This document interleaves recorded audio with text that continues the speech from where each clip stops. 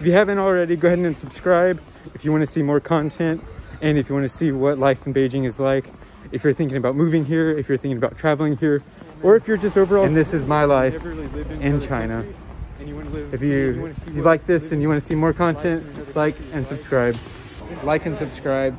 And like I said before, this channel is just about my life, and I want to show you guys what living in Beijing is like, and especially during this circumstance, I just want to show you guys what Beijing is like.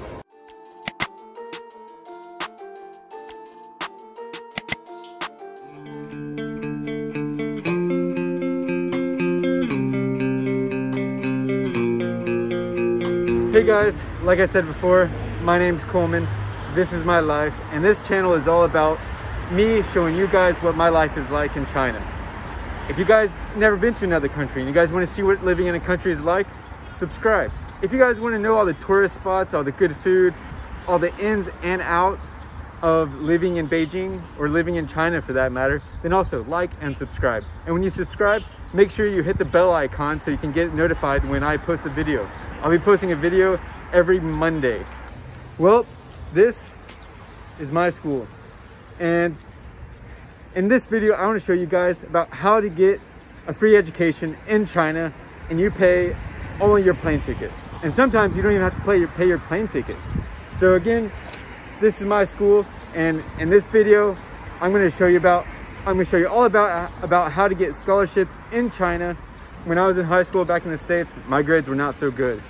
And maybe if you're watching this, maybe your grades weren't that good either. But I'm going to tell you that you don't need to be a straight A student to get a free education in one of the top universities in China. And although this school isn't the top, it's one of the top, and it's a pretty good school. Me, in high school, I was a C average student, and I got into this school with no problem. I'm on a scholarship. I'm learning Chinese. I've been learning for 3 years now, and I've been on a scholarship for 2 of those years. And in this video, I want to show you guys how to do that. Let's go into my computer and I'll show you guys how to do that right now. All right, so this is what I used 2 years ago. Let's see, and the server cannot be found. But don't get discouraged. This also happened 2 years ago, and I just kept refreshing it, and eventually I could apply for the scholarship. So with saying that, but honestly, I don't really think this website is probably in use anymore. And there are other websites that are a lot more helpful than this website that I used. And that's what I'm going to show you. But this is what I used 2 years ago. And I just want to use this as an example to show you guys that things in China always change. So there are 2 main scholarships that I want to talk about. One is the Confucius Institute Scholarship, and the other one is the Chinese Government Scholarship, or the Chinese Scholarship Council Scholarship. I am currently on the SCS, the CSC, which is Chinese Scholarship Council Scholarship. And I have a lot of friends who are on the Confucius Scholarship, but let's move on. All right, so this is a website that tells you a bunch about the China scholarships in general. Over here, you can select what you want. Self-explanatory. Come on, if you don't know how to do this, then maybe you should go back to primary school. But anyways, so I'm going to click on About Chinese Scholarship and scroll down to the bottom. And so this is what I did. I did the bilateral program. There are a bunch of other options that you can pick from, but none of them applied to me since I'm from America. So none of them applied to me. The only one that applied to me was the bilateral program, and that's what I'm going to talk to you about today. Just because it's something I'm familiar with, and honestly, I think it can, anybody can do the bilateral program. So, but how much are you actually going to be making? Sorry, I shouldn't say making, like it seems like you're making a profit doing this. How much of the scholarship, or how much scholarship will you actually get? Well, that's here at the bottom. It's kind of blurry. It's not really clear. Sorry about that. And then over here, you can see how much the scholarship is worth. And to me, I think that's great. You get stipend 30,000 renminbi a year. That's 2,500 renminbi a month. And, of course, as, you move from your undergraduate to some graduate degrees, it rises a little bit. Yeah, so I have a bunch of friends who are also getting their master's and their doctorate, and they get a bigger stipend. But I'm currently getting my undergraduate degree in Chinese. My stipend is 2,500 a month. It's mainly just for food and other expenses, so it's not much, but it works, and it's a lot better than paying off loans when you graduate. All right, so I just showed you what exactly the CSC scholarship offers, and I showed you how much you can actually get from the scholarship. But there are a few downsides. Some of the downsides are you might have to speak Chinese. You have to be fluent in English if you don't come from an English-speaking country. And I mean, in my opinion, if you come from the UK or Australia, you should also have to take an English test, because let's be honest, their English isn't the best. If your program requires that you speak Chinese, you have to be able to pass an HSK level 4 exam. HSK exams are basically a standardized Chinese speaking test. It's called the Hanyu Shuiping Kaoshi. And if you know what that means, then you're already halfway there. You're probably HSK 3. So anyways, it's not that easy. And also, some of the programs also give you a one year language program study before you actually start your major. So I'd also ask your university about that before you apply for everything. So now I'm going to show you guys a step-by-step process on how to apply for the CSC scholarship. All right, let's get started. All right, so the first thing you're going to do is open up a web browser and go to the China Embassy website of your country. And then you want to go down to sections, educational affairs, and over here. So if you can click study in China, or you can hit contact us. I'll show you what happens. 9 times out of 10, you're going to get a page that looks like, okay, well, I got lucky this time.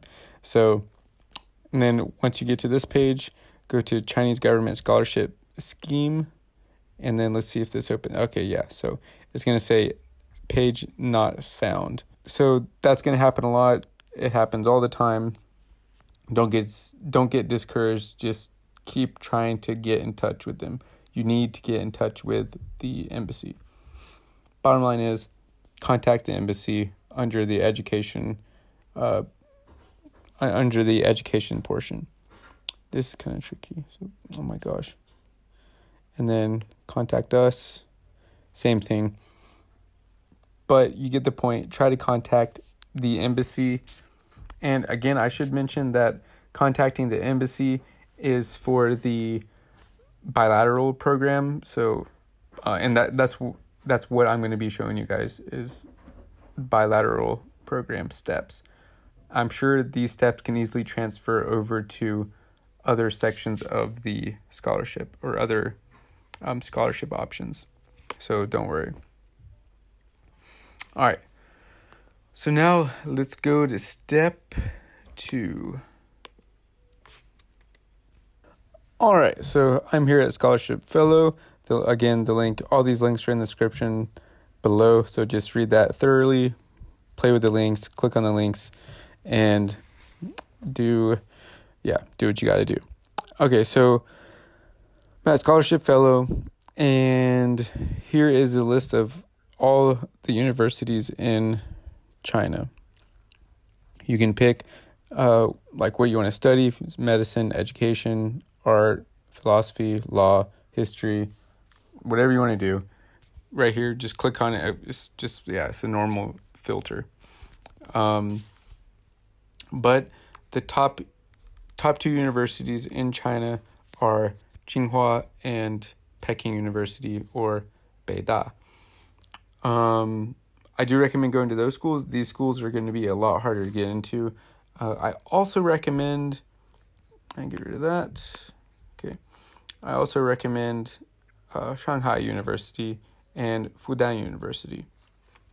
Those are also really good schools. As you can see, rank in China number 5.